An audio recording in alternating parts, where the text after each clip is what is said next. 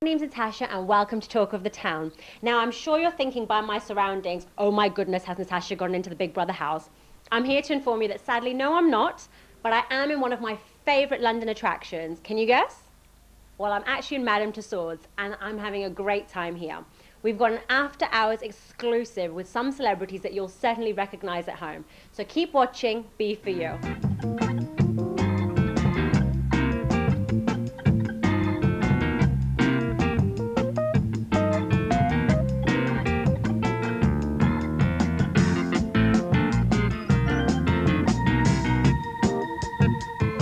I'm thrilled to be sitting with someone who I admire deeply. He's a radio presenter, come voiceover artist, as well as DJ. He's DJed for some amazing celebrities such as the Beckhams, Elton John, and many, many others.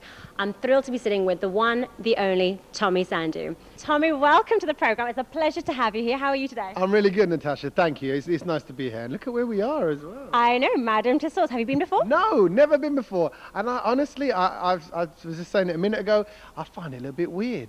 I find it weird looking at all these waxworks. There's Gandhi is looking at us right now. Behind the camera, Gandhi is watching this interview. And he's watching waving his stick at you. You know that, don't you? Exactly. I feel like, and then next to him, Nelson Mandela next to him as well. It's unbelievable. So who's your favourite so far? Out of all the ones that you've seen, who's your favourite waxwork? I tell you, Helen Mirren looks amazing, and Johnny Depp looks amazing. Jennifer Lopez, amazing. Julia Roberts was amazing. I found out they're all friends of mine. They're all hanging out.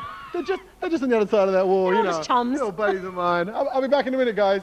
Yeah, you get a drink without me. I'll be there in a sec. All right. Tommy, I can see you taking a rather big shine to our one and only Lewis Hamilton. What's going on? No, it's not that I'm taking a shine to him. I respect him as a Formula One driver. I'm just trying to get his watch off his wrist. Look at that. He's got his designer watch on there. And also, I'm thinking, this is the man that goes out with Nicole Scherzinger. Yeah. I envy you, and so does every man watching.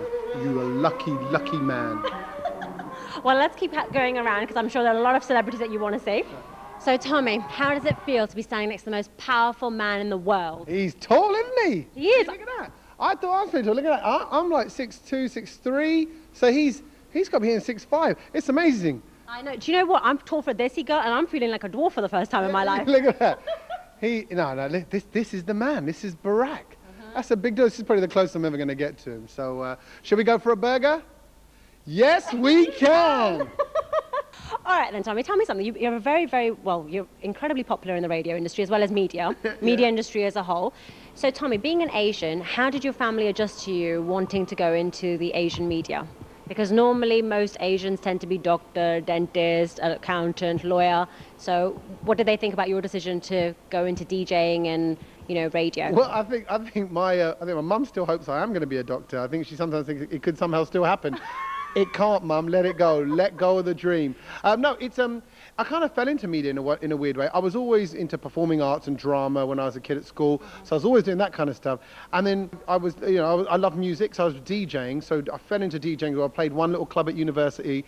That led to more clubs at university. So the DJing was brilliant, and I played to thousands and thousands of people every week. And then that's where you get your buzz of audiences and live crowds, and you think, I like this. This is good for me. I feel good in front of lots of people and talking to lots of people and playing music for lots of people. So the DJing then led into a love for music and making music. And then I was offered through various contacts in media and things like that to do the music to Blind Date. And so while I was doing the music to Blind Date, the phone call came from the agent at the time who said, look, they're looking for a voiceover. Why don't you just try it? I think, I'm one of these people that, as many people are like, I don't like the sound of my own voice. Other people's voices sound a lot nicer. So I put my voice down on a CD. I was in a studio anyway, so it sounded nice and good because it was recorded well, and they went for it and they liked it. So, Al Graham, the traditional Al Graham, moved over, and I slotted on him in the new role of the voiceover. Yeah. So then that led to presenting and led to me kind of getting other little contacts, and it's funny how it kind of turned out. So I didn't really say to my parents, I'm going to go be a presenter. It just sort of happened.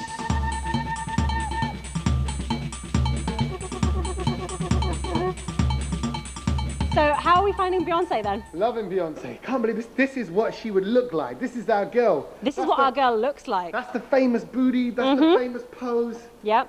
I think we look quite good together as well, don't we? I think we do. I could be like Jay-Z. I mean, Tom Z.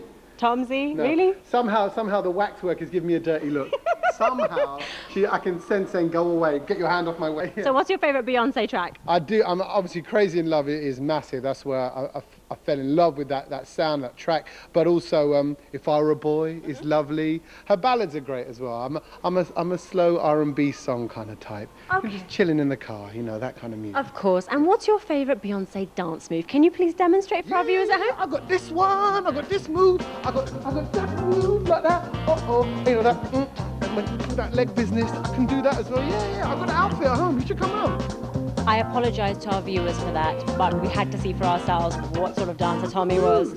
Tell me some juicy gossip. Give my viewers an exclusive, something that they don't know about you. About me? Yeah. Oh God, there's not. Unfortunately, I'm quite boring. And I was always. What can I tell you about me? I did because I did all my kind of drama at school. I was trained in flamenco for 2 years. I suppose nobody really knows that.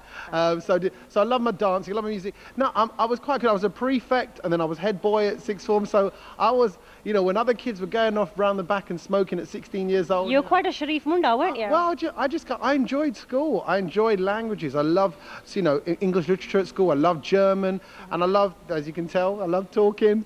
So, and I like people. So it's just, there's nothing really that juicy to tell you. I love music, love life, and I, you know, enjoy it to the full. So tell me, how does it feel to be in the presence of the man, Bob Marley? This is amazing. You know, these are people that we never get to meet. So it feels quite cool. I feel the need to break into a Bob Marley song. Are you going to join me? I'm a bathroom singer.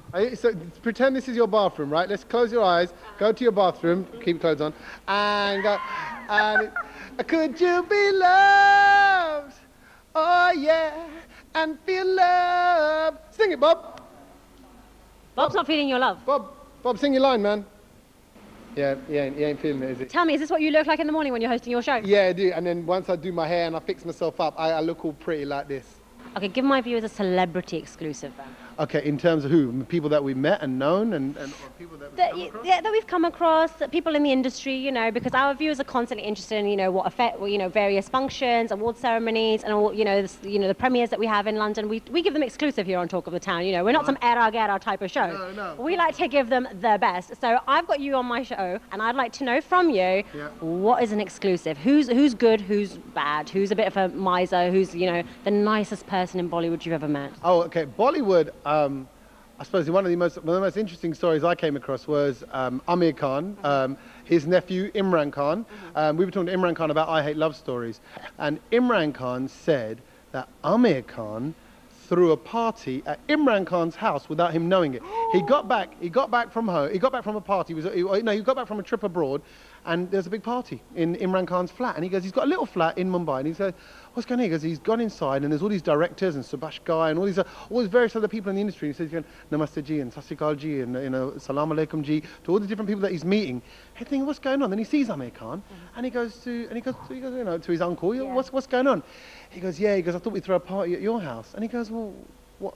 I don't understand. He goes, you've got a much bigger house, a lovely house. Why are you doing it at mine? And Amir Khan goes, you know what these Bollywood types are like. They're going to trash the place. So I thought I'd get the keys to your pad. And he threw it at Imran Khan's house. So there you go. How about that for a bit of goss? Well, I'm impressed. You know what they say, while the cat's away, the mice will play and all that. Exactly, yeah. While the cat's away, your uncle will play. Do you know what I mean? Your chacha, your mama will come around your house and take advantage of your empty. So, you know, double locks. If you've got a dodgy uncle, put double locks on your house. That's for sure. Take on the real champ, Muhammad Ali. He's not the same height as me. See, if I was a boxer, I'd have to fight him. I know, but then the afro kind of like, you know, gives him a bit of an edge over you. He's probably heavier than me, though. Well, let's put you on the weights and see how close you get to Muhammad Ali's career weight range. Muhammad Ali's career weight range. Yeah. Ooh, he's a super heavyweight, guys. Yeah. Come on, then. I'm feeling it. Are we ready? This is what they do. This is what they do. What, are you floating like a butterfly, singing like a bee? Exactly. I've heard along the grapevine that you've DJ'd for some incredible celebrities, including Posh and Becks, Yeah, that's right. Elton John, and a couple of other celebrities. Yeah, there's a lot. It's been nice because the clubs that I started off DJing at were all in the West End of London, all in central London, and you know, it's all the kind of China Whites and the Mavidas and all those lot. So all these kind of people hang around. Like Noel Gallagher's kind of gone in and out of the clubs. You get, you know, 50 Cent in the club, and it's you know, it's great. It's great to kind of see these people just kind of partying and hanging out. Have you started culturing them in the Desi vibe? Have you started throwing a bit of Bhangra and Bollywood at them? Well, see, back then it was, you know, the only track I was really playing was Mundi Oka Bachke Rahi was a standard one. Like, Punjabi MC. Let's get some PMC on there. Everyone knew that one. And you'd see all the kind of... The screwing the light bulbs. Even white people, like, all doing their own little kind of version of it, of their Bhangra moves. And that's great. But then I was playing more house and R&B. And, you know, you have to fit the music policy of the club. But now I think I'd school them a lot more. I'd throw in a lot more Bollywood if I could. Okay. And what's your favourite Bollywood song at the moment? Oh, wow. I would struggle to pick one. Okay.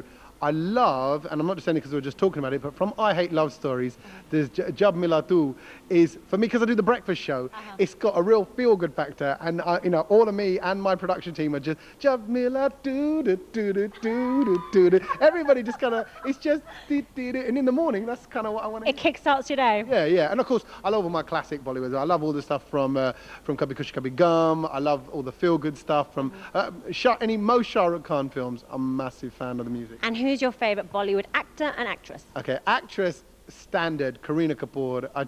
And I know a lot of girls will go, oh my God, I can't believe like Kareena. There's so many more beautiful women out there. Yeah, I can see that Kajol is beautiful. I can see that, yeah, Aishwarya is beautiful. But there's something about Kareena. And you know, I told Kareena that when I interviewed her as well. I think I scared her a little bit because I was quite intense. Like, Kareena, I'm a big fan. Kareena, you said I'm a big fan, Kareena.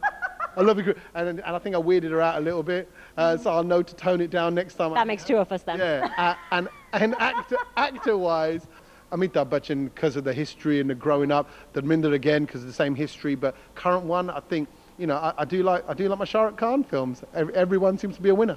How have you found the waxworks here today? Oh God, you know, like I said, when you, it's strange because it's like you've frozen time and you just get to go real close and just look them in the eye. I mean, you might meet them and you might meet them at other places, but here you just get to kind of really get close and then you want to kind of touch and go, what do they feel like? Yeah, exactly. So it's nice. It's nice to see them and you do that whole kind of, oh, they're taller than I thought. Oh, they're slimmer than I thought. So it's a way of getting up close and having a good old stare without being creepy. Or just a little bit. Or being called a stalker. Yeah, exactly. Getting arrested. Okay, Tommy, I'm going to ask you one last question. And I know a lot of girls will be like taking a deep breath at this moment because it's going to be a little bit of a personal question. Right. Are you single? No, I'm not single. I got locked down, man. Oh, the wifey, yeah, no, I'm married, and only for a year. We've been married about a year. So well, congratulations. I know it's a bit late, but all the best from us, all the same. But I know a lot of female fans out there are probably going to be like, no, yeah, no, thank God. There's another. Yeah, no, right. Yeah, right. I'm quite enjoying marriage because everyone does that whole kind of thing of like, oh, what's marriage life like and all that. It's great. You know, honestly, if I can be a fan of marriage, I'm a fan of marriage because it's nice, you know, when particularly in our business, you're a presenter as well. You know, it's like you meet so many people, and it's nice to have someone that you go and tell it all about. And she's a management accountant, so she's got a very different mindset to mine. Oh, wow. She's serious, unlike us. Well, no, she's not serious. She's insane. But I'll tell her that to her face. Sorry. No, right? But she's fun, but she's very organised. And I'm quite kind of mad and crazy. My life moves in very different ways, and sometimes in the country and out the country. I host travel shows and gadget shows and radio stuff. So it's bonkers. But it's nice to have someone who can bring some organisation and structure to my life. So she's great for that. And she's a good mate as well. We love you. He loves you. Just let me have it for a minute. Go on, have it. It's yours. Thank you, everybody. Thank you, Wembley. Thank you, Commonwealth Games. Thank you, Olympic Games. I'll see you in 2012. We've had a brilliant first half of the show, and we've got even more lined up for you in the second half. So keep watching B4 Music because we're going to be right here in Madame Tussauds, London.